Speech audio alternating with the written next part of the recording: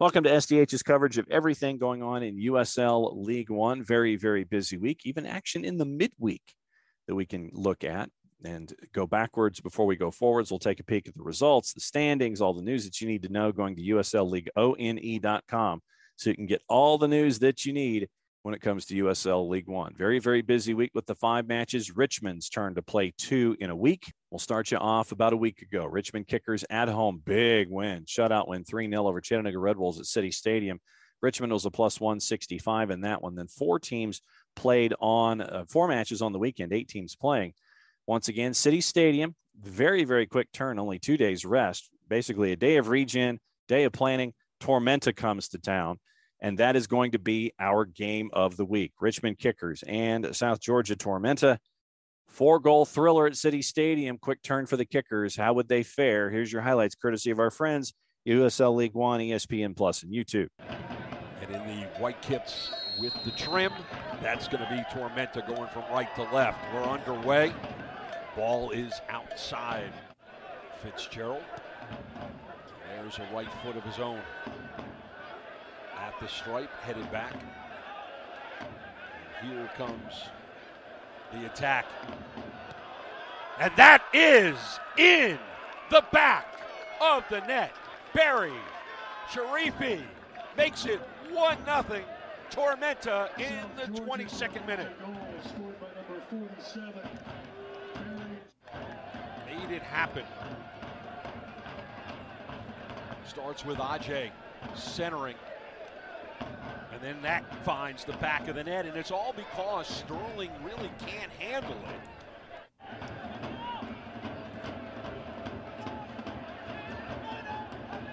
Ball over the top. Bolaños. Open net. That'll do it. Back of the net. Tormenta wanted a flag to go up. The equalizer is there. How about this? Over the top. And the left fullback is going to get the goal, coming out of no place.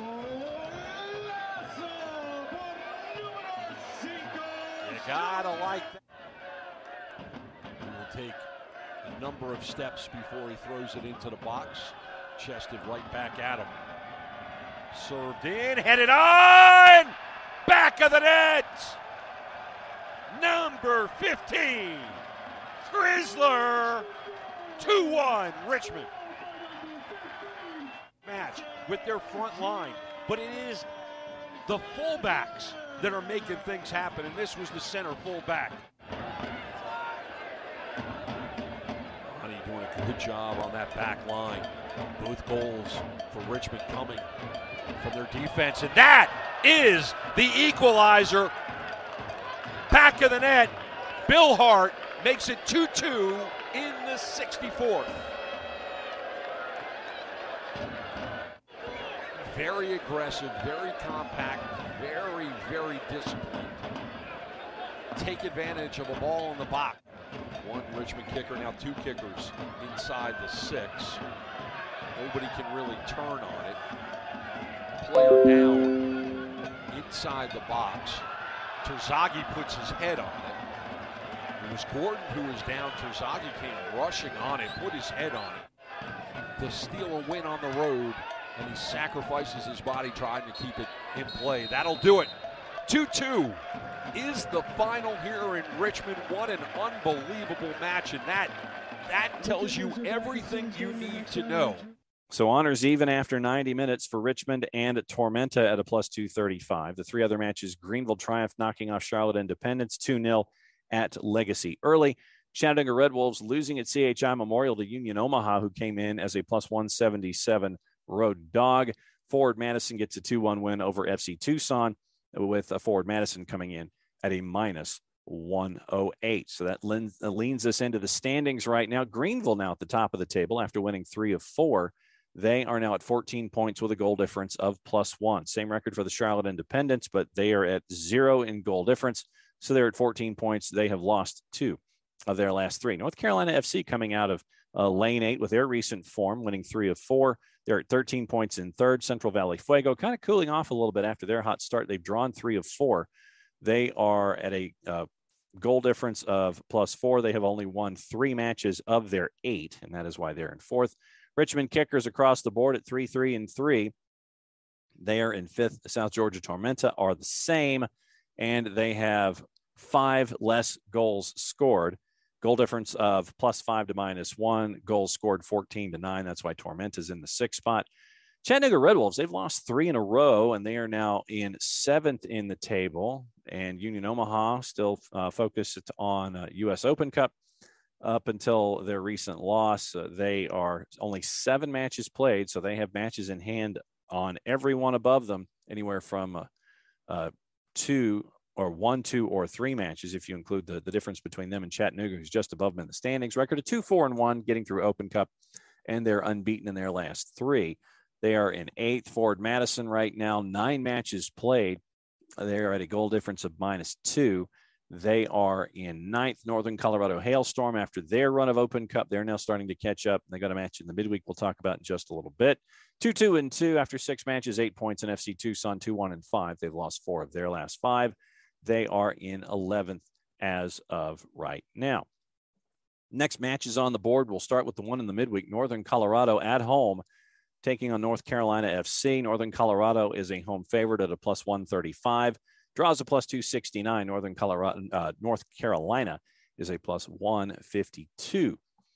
Looking at the other games in the schedule for this upcoming week, we'll get through the team of the week for Week 10 coming up in just a little bit.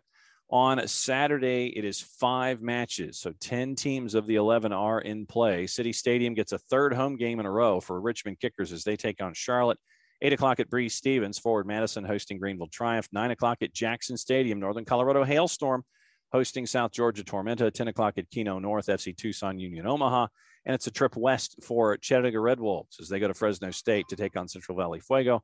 That one is at 10:30. So it's a late night Saturday for Central Valley Fuego hosting the Chattanooga Red Wolves. Elsewhere on the board, Week 10 Team of the Week in League One. Nazim Bartman from Forward Madison is your player of the week. He scored his 3rd goal of the season, added his 1st assist in Madison's 2-1 victory over FC Tucson.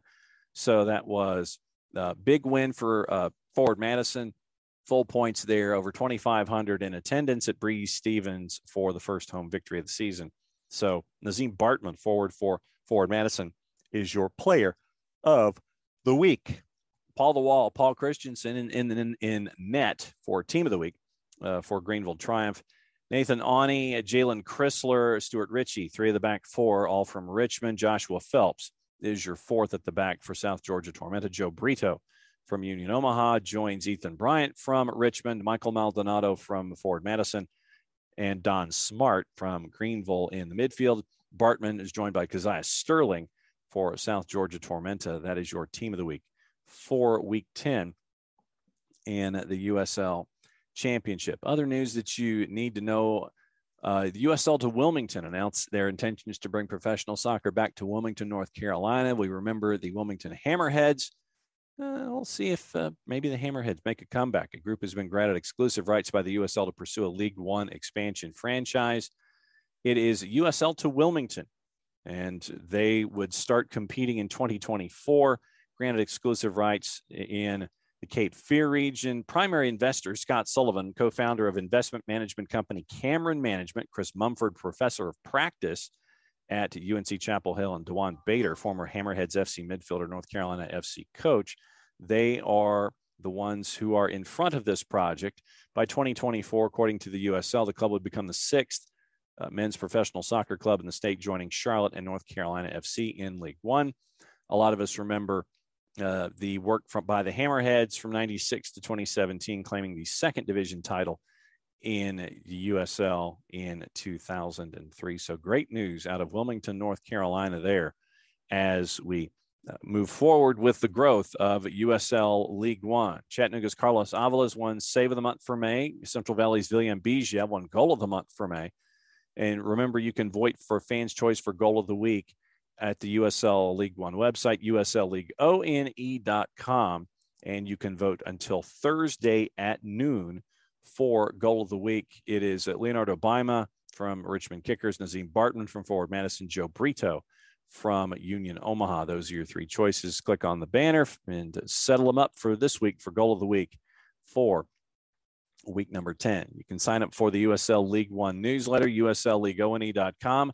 Keep you up to date with all the news and notes that you need to know. Follow along on all the social media platforms as well, Twitter, Facebook, and Instagram for USL League One. So that is a quick look at everything going on in USL League One. Great news out of Wilmington, North Carolina. And the league, as always, continues to have a lot of folks hopscotching one another as we are 10 matches into a fantastic season so far in 2022. So for everyone here at SDH, I'm just John. Thanks for hanging out with us. If you can catch a USL League One match in market, please do so.